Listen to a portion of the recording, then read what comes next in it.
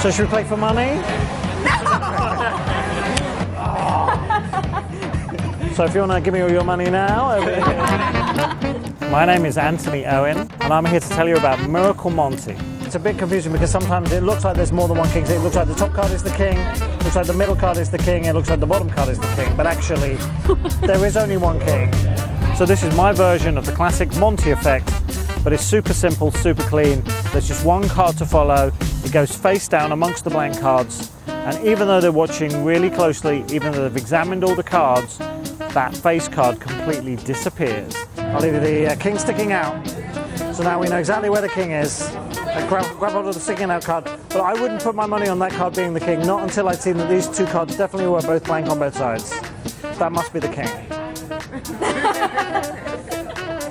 No. I know you're going to get great reactions with it too, whether you're working with it professionally or just doing it for your family and friends. It's Miracle Monte.